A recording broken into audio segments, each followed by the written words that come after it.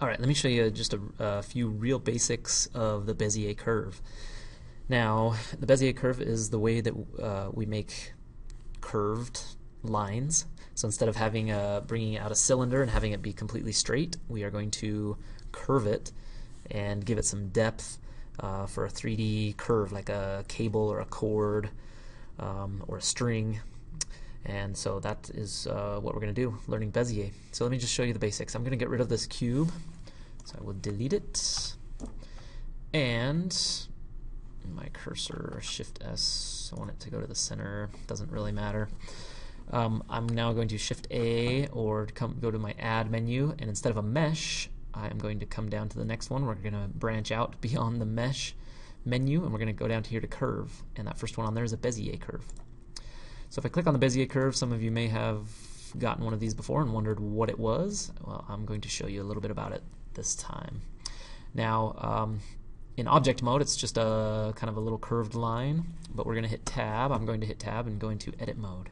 So in Edit mode, there's a couple things here that you might recognize, especially if you've done Illustrator, Adobe Illustrator, if you learn that, and the pen tool. This is very similar to that. And so I've got a couple of anchor points, one right here and one right there, and that starts my line.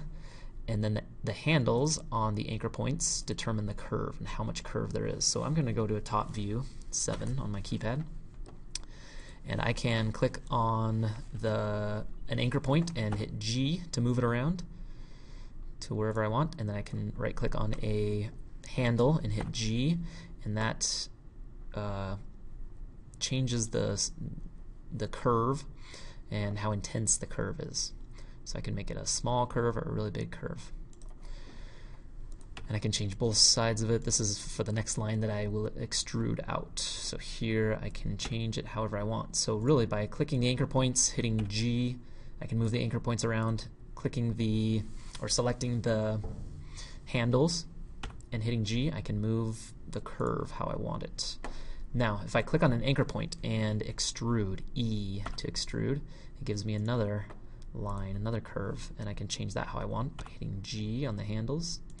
And I can make this curve go wherever I want, continue to extrude,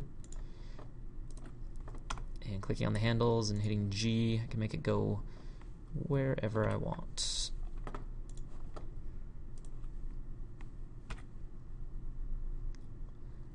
Okay. Now that since I'm in my top view, it's completely flat. If I pan around, it's totally flat, and if I want it to not be flat, I just change the view to something on the side, grab an anchor point, hit G, and I can bring it down to wherever I want.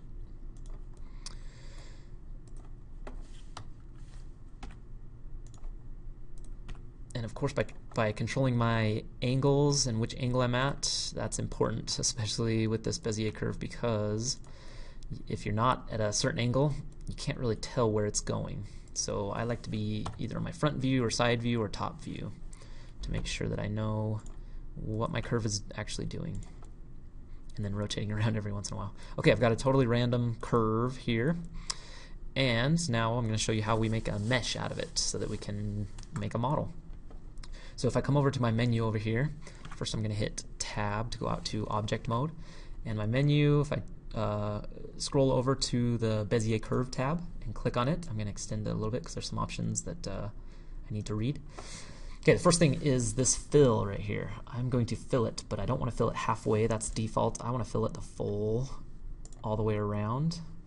Okay, and so I've got resolution here, and that's how curved it is. If I bring that down, you'll be able to tell real quick that it's how many lines there are between each segment. So I'm going to bring that up to maybe 25. That's usually a pretty good curve. You don't want to go too high because when we make this a mesh, it adds faces and vertices, and there's going to be way too many if we make it go really high. So I like about 25. It's a nice curve. Now, depth here is an important one, of course, because that gives us our 3D look. So if I click and drag on that, you'll see real quick that there's my 3D look to it. And it's just a square. It's not rounded at all. So to round it, if you want a square, that's great. But to round it, you use this resolution right here. It's at 0. And if I click and drag that and pull it up to maybe 10 or 15, 15 for now, and it makes a nice curve all the way around. if I zoom in real far, I can kind of see that it's a little bit choppy. I can increase this if I need to, maybe 30.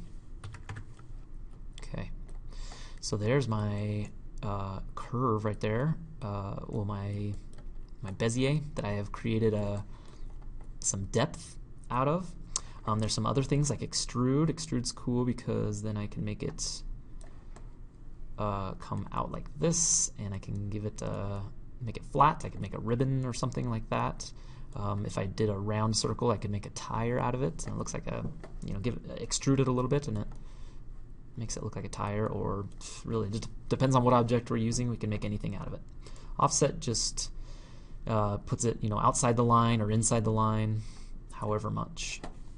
So I'll leave that at 0 for now. Okay, those are the very basics.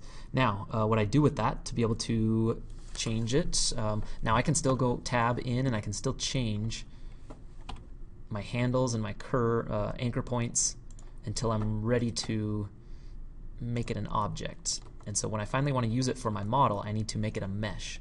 So I go out, I tab out to object mode, and if I do an Alt-C, then I have an option to convert to a curve or convert to mesh. It's already a curve, so I'm going to convert it to a mesh.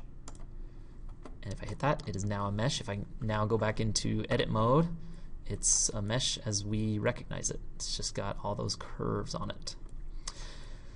And then I can change it how I want. I can select faces or vertices and do whatever I want with it after that. So those are the very basics of the Bezier curve. And we can play around with it and do a whole lot of things with it.